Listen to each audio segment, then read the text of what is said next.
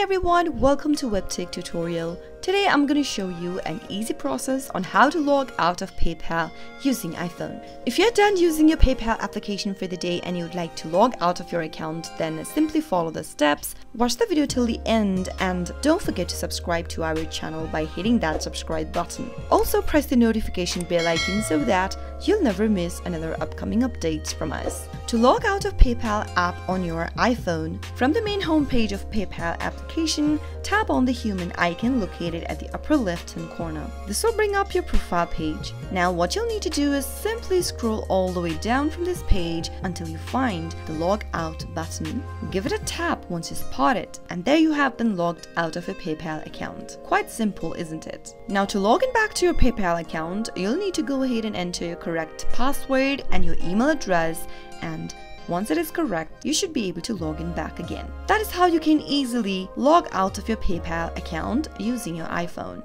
I hope the tutorial was helpful to you. If it was, go ahead and give us a thumbs up. I'll be back soon with more tutorial videos like this. Thank you for watching.